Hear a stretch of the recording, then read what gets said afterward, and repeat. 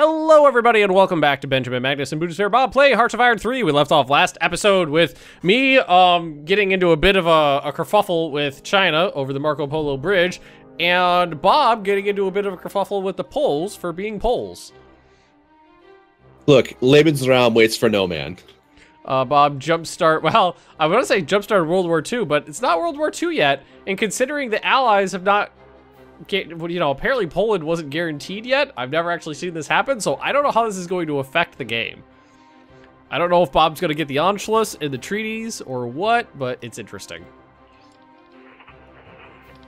I'm very interested to see how this unfolds. Danzig must be retaken now. If not now, then never.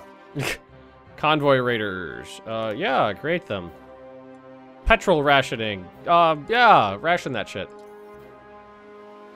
I could use all the petrol that you could give me because I'm Japan. And that is a thing that I need. Yeah, we're actually doing pretty good here. Pretty good. So, let's keep blasting through these lines. 2 divisions. Keep the pressure up. 2 divisions. Keep the pressure up. Don't let them reorganize. Support attack in the rear. So don't forget about support attack. Super useful. Yeah, I've already got that down. Going for it right now. Communist guerrillas.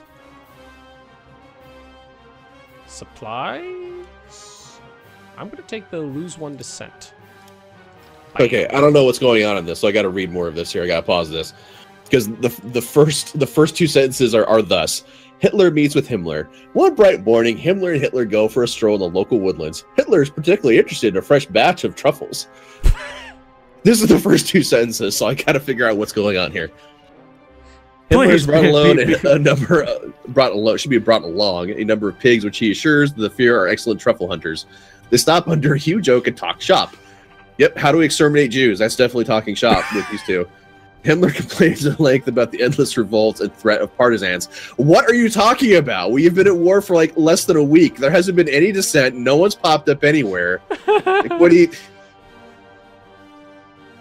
It seems they're nowhere safe from infiltrators and saboteurs. I don't know what you're talking about. We are literally storming over the Polish border. Everything is fine. Hitler promises to give Himmler greater access to local military forces and better anti-partisan training. Okay, so what is actually happening here? So national revolt risk goes down, but IC efficiency goes down. What are the numbers? So -4 national revolt risk, and then -15% IC efficiency for production. Pretty significant hit. That is a pretty significant hit. And is it forever? This is until September 1937, so one month from now. Oh, that's not a big deal. Which I don't know where this, like, sir, there's partisans everywhere. It's like, what are you talking about? Like, we've just stepped over the border. It's like, there's, what? The first Polacks we saw were angry that we were here. The Danzig I don't understand, yes, sir. We will pocket Danzig like nobody's business right now. Okay. And what I do remember is that you can't trust the actual number indicator. You actually got to look at the organization in the battle for the troops there. If it says 0 or 99, chances are it's wrong. Most of the time, the other numbers are fine, like the mid-ranges, but if it says something really high or really low, generally it's going to be wrong. Just because there's I think it's just because there's so many modifiers at play that a lot of times they kind of tick over to the other end because there's too much. I've sunk 2 Chinese transport ships, and then I believe that was the majority of their navy. Good job. I think they got a heavy cruiser somewhere. Is speed 3 okay? Because that's generally the... I think we could do speed 3. That's usually an okay... All the Poles are running away into what will be a nice little pocket at Warsaw, I'm sure, so... Another major victory. 600 losses for 10,000 dead Chinamen. Well, they're attacking, like, my elite troops with garrisons and conscripts. Yeah, that's about the right numbers. Okay, now... things are happening. Alright, I might need to slow... I might need to slow down now, because there's so many pop-ups now. Okay. All right, yep. 2 there. Probably just 1 division there. And then the rest need to start fanning out.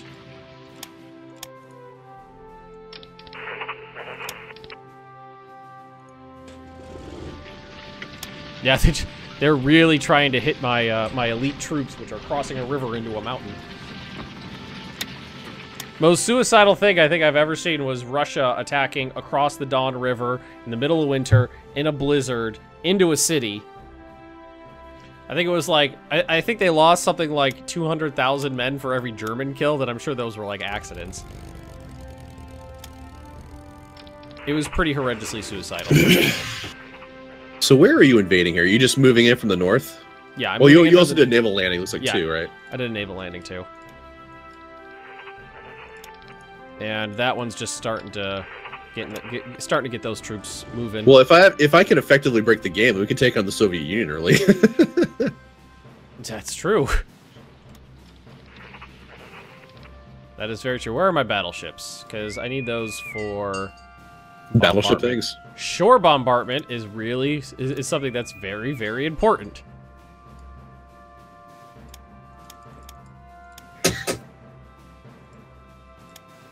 Shore bombardment can give you a really nice boost to some attack potential. Like, what do we got here? Yeah, so that's a pretty poor attack we got going. Let's throw some ships into it and see what the fuck happens. Or maybe support attack from the flank a little.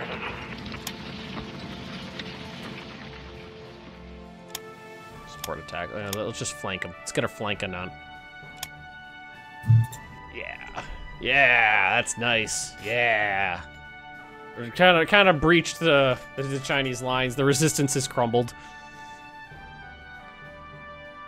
Didn't sound like they wanted it too bad. Yeah, I would really appreciate not going to war with the Soviet Union right now because I don't have Mongolia garrisoned. Well, I didn't say right now, man. I'm not even in Warsaw yet. I mean, come on. I still have, like, the last multiplayer game we have ringing in my head where it was just like, hey, Ben, we're at war now. Enjoy. Oh, well, EU4 led game is a different beast. You can't hold me responsible for what happens at the end of an EU4 game. Well, I mean, you can't hold me responsible. Well, I mean, like, the 50 years previous to that, where it's just like, you're being called into war. What? But free prestige. Ah, we sank a couple more transports. Damn Chinese. You can, so after you've initiated an attack and you're in that cooldown period, you can still move around in territory that you effectively own or occupy without penalty, right? Ah, I don't remember. Okay, let's find out. Where is it? Where's that next angry person? I don't see them. Oh, they rose up directly underneath me. Yeah, rivers are really easy to cross when there's no opposition. If they don't fight back, it's really easy to beat them. I feel like there's subtext here that's going to be made in the comments on that one.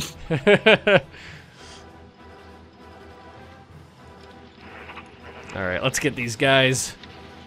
The armored cars have arrived. A little late for the combat. Deploy the fascist militia. Oh, you got fascist militia? I got fascist militia. We can have fascist militia together. Shanxi and oh, my puppet state got annexed, Bob. Shanxi annexed my puppet. Now I have to kill them. Hey, Binks, what are you doing here? I know you want me to pet you, but I'm doing stuff. I'm killing Chinamen. Again, subtext. How much you want to bet someone's going to object to me using the phrase Chinaman? I imagine they will. I am not politically correct in any way. Just the way I like to be. Offensive to all. Alright, how you doing? Okay, good. Yes, those garrisons. Kill them. Ah, nice. The Marines are about to take another port. Oh, Binks, your butt smells. You probably just took a poop. I don't. Thanks, cat. Yeah, I don't know why this cat likes to sit in my lap after he dumps. Oh man, so yesterday, like, I couldn't make the RPG group, right? Yeah. So I get home, I go upstairs, which, you know, I work out of our bedroom is what I do, much to my wife's chagrin, you know. And I leave, go down. I'm heading down the stairs. Now the cats love to hang out on the stairs because it's dark there, stuff like that. The cat I stepped on was black. Now this is not like uncommon for me to step on these cats. Like, our roommates are well aware of this and stuff. They're in Europe right now, however. What? And they're in Europe. They're like trekking around the Baltic. They're going to like Norway, Sweden, Estonia, so on and so forth. They're doing things. They are. So like, my wife is kind of taking care of the cats, but you know, she's at work and all that stuff. So I am stepping on the cat, which is not an uncommon occurrence still here. That happens, you know. Step on the cat. This time the cat is acting like it can't walk, like, at all. It is acting like I've broken its hind legs, which is when Bob starts freaking out. And that's when I called you. It's just like, I killed an animal. I was freaking out a little bit. I was just like, because they just left and they're gonna be gone all the way through the end of July. I was struggling with as I was driving to the vet. I was just like, oh shit, what do I do if this cat is in fact gonna have to be put down? Do I have to call them while they're in fucking Europe for another 3 weeks to tell them that their cat's dead? Like, what do I do? Oh boy.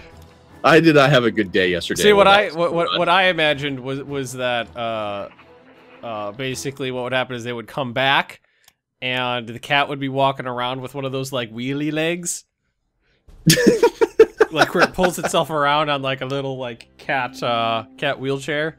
That's kind of what I was thinking. No, but the hind legs are just sprained. That's all that happened to it. So I was just like, oh, thank God. My animals like to be a little melodramatic when they get hurt. Like, the other day, Penny was chasing around one of the cats, and one of the cats, Binks, the one in my lap right now, he really likes the dog. They're buddies. They hang out all the time. They play. They sleep together, and they cuddle, and they spoon. And the other cat hates her fucking guts. So she was chasing around the cat that didn't like her, getting really energetic, and, you know, she's an 18-month-old golden retriever. Energy is all she got. And the cat swiped at her, and the dog yelped and came running over and crying and just being like completely melodramatic. And I'm like, look at her. I'm looking at her face like, did she get you in the eye or something? The dog holds up her paw and is like meekly holding her paw out to me. I'm looking at her paws like, there's no blood. You're absolutely fine. There's nothing wrong with you. And she's just sitting there whimpering and crying and crying and whimpering. And I looked at her, I was like, Penny, you're fine. And I gave her a hug, and she starts wagging her tail and ran off. And so she was just like, yeah, I'm cool. I just wanted some attention. Just completely melodramatic. All right, fascist militia. How about you go attack these guys? Throw yourself at their lines. Do your thing. Don't care if you live or die. Yep, so we're just Poland. I think I managed to circumvent the whole having to fight France and Britain at the same time. That's interesting. I've never done that. You just gotta start World War II early, or just, you know, make war early. I normally start it early, just not that. I usually wait for I at least Schluss before I Krieg.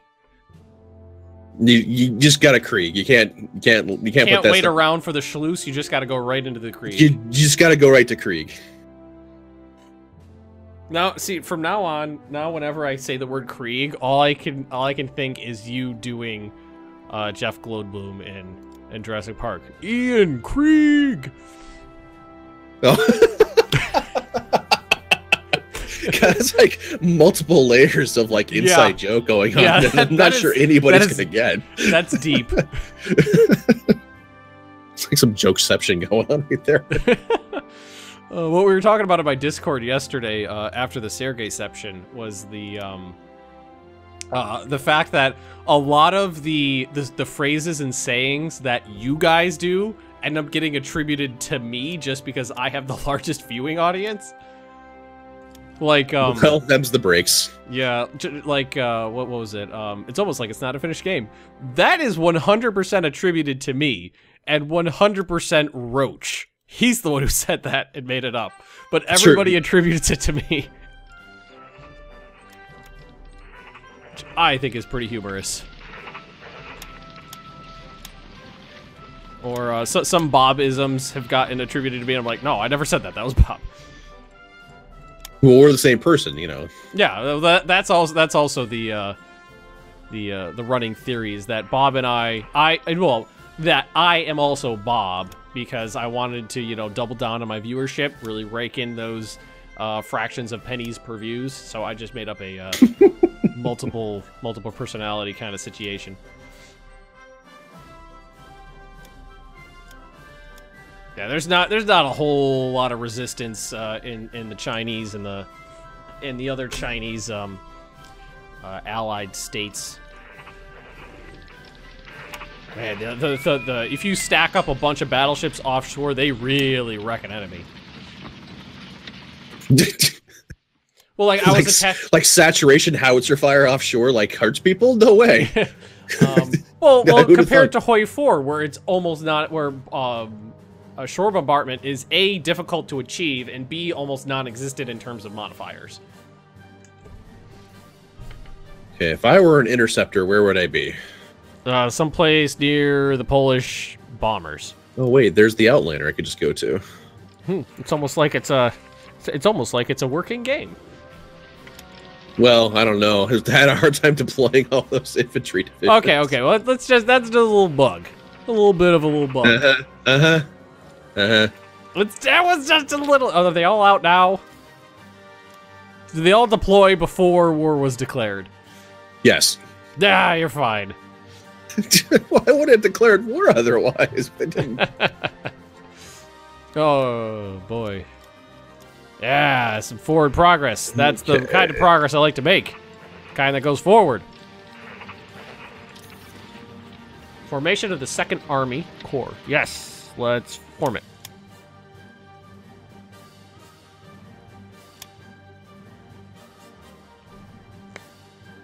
Kind of glad I decided to keep that cav around and actually bolster it a little because it's providing some good flanking support. Flanky. What's that you say? Encirclement? As long as they're Polish people, then it's cool. I do believe that's an encirclement. These are a few of my favorite things. Gulags. No, you're German. You're not gulag. It's not. No, it's not. That's the wrong thing. How did you even get that out of that? That was I got a lot of Soviet border to look over here. It's on the brain. Now, let's see. What is the? Yeah, shore bombardment is right. The storming our beaches. What? Oh, they launched a naval invasion, Bob. To where? I don't like Okinawa area. See where this is. That's around where Okinawa is, right? Jima. Okinawa is this north of Taiwan, right? Well, it's the island to the east of Taiwan, Nago. I don't see any. I don't see any Chinese over there. Well, they're trying to land right now.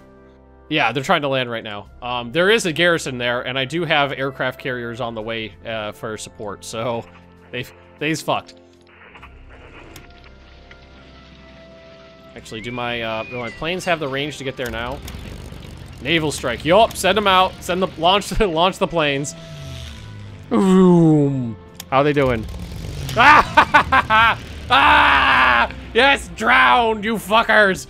Drowned in your own blood. I'm okay. I'm okay. Round 2. Ding, ding, ding, ding, ding, ding. Oh yeah, we're sinking all of them.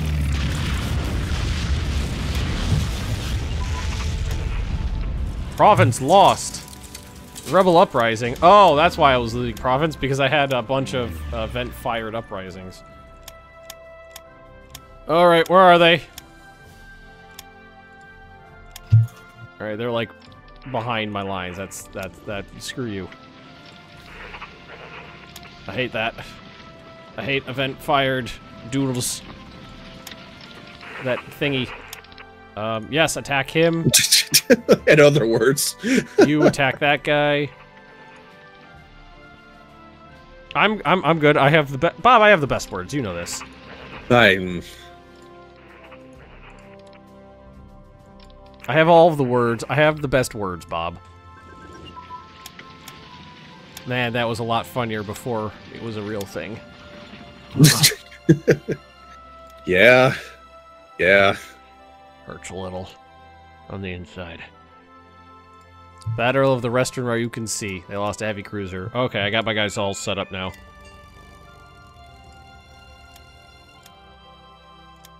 They're still trying to invade, even though I've completely wrecked their fleet, which was two cruisers and two destroyers and a transport ship. How you guys doing? Attack! Ah ha ha ha ha! Ah ha ha! Link the fronts! Release the river. Is that Lord of the Rings? It is. It is Treebeard attacking Isengard. Oh no! What? Error. Game is no longer in sync. Oh, whoa! That's not good. True story. Well, we will save then. What are we in? 21 minutes. Did you want to just? How'd you want to do this one? Why don't we just call this a short episode and reload? Okay. Okay, well, thank you for watching, folks. Apologies for a 2/3 length episode, but there are mechanical issues to deal with, and considering we're bulk recording this stuff, it's just easier to end the episode and start a new one. So thanks for watching, and we'll see you all next time. See you later.